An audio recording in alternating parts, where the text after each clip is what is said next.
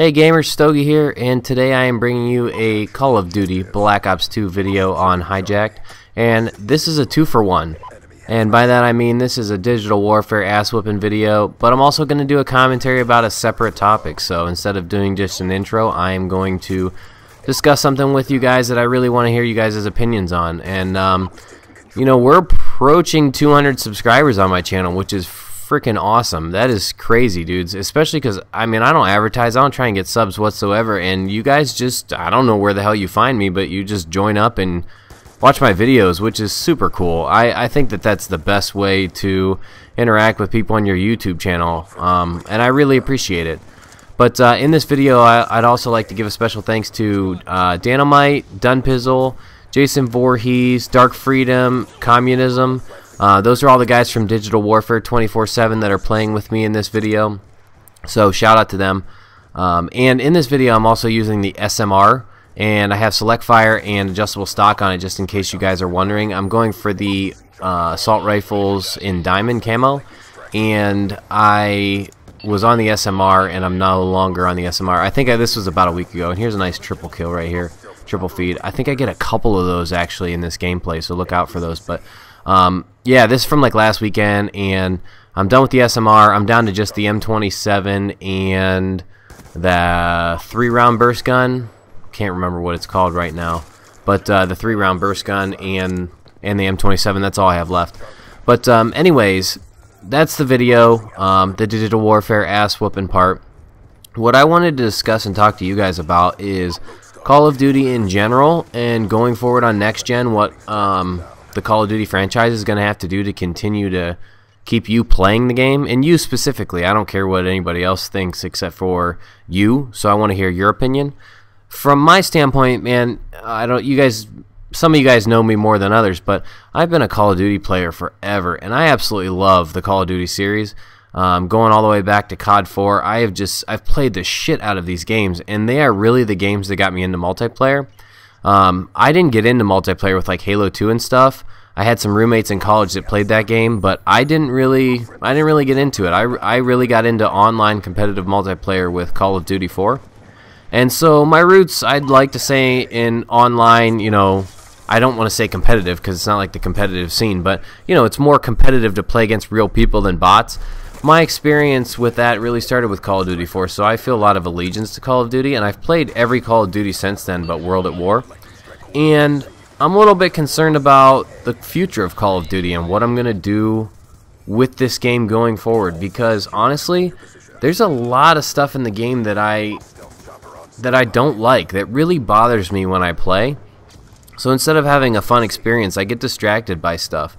And probably the biggest thing is how quickly you die in this game, and how much that's impacted by the time to kill versus lag situation. So you guys all know that there's lag in Call of Duty because it's based off of a person-to-person host connection rather than a dedicated server. And in Call of Duty, I mean, like this SMR, it kills people in 2 bullets. So 2 bullets, I could literally, with the connection advantage, get off 2 bullets and kill you before you even see me on your screen.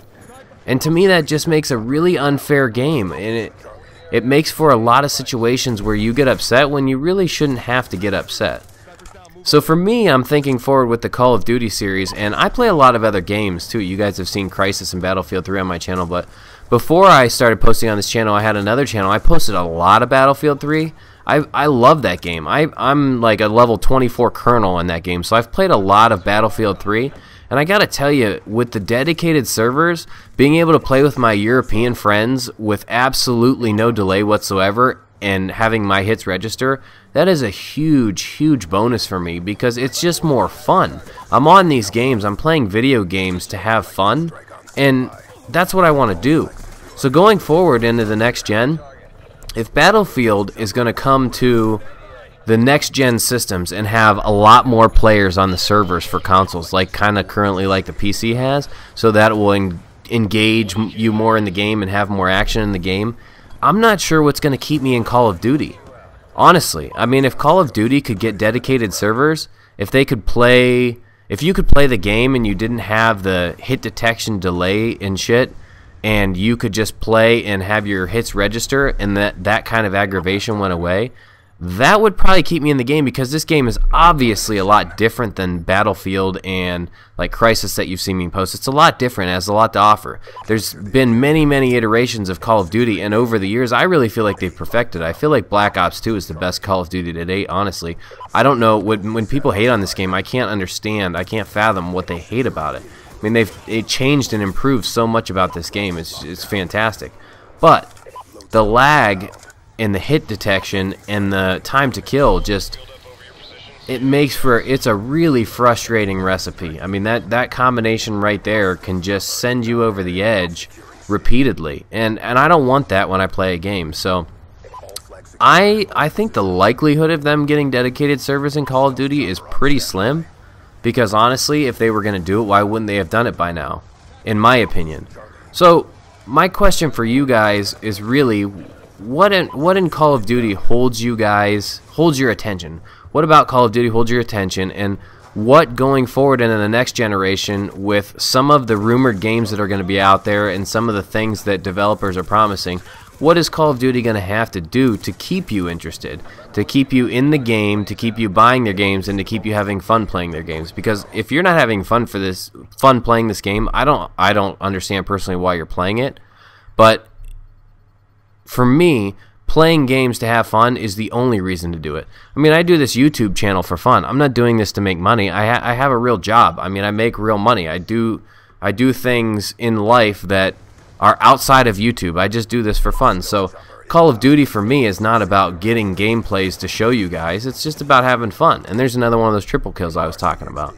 It's just about having fun. I mean, I want to get on this game to have fun. And for me, into the next gen and in the next Call of Duties, I really think, you know, that the hit detection needs to be improved by dedicated servers, or this game is just going to fall by the wayside, because that's what it needs, honestly. I've played enough Call of Duty to say that, you know, really my only gripe over the years is that the hit detection sucks, and I die too much when I shouldn't, and when I haven't even seen a guy on my screen. So let me know, guys, what you guys think, and I will talk to you guys later.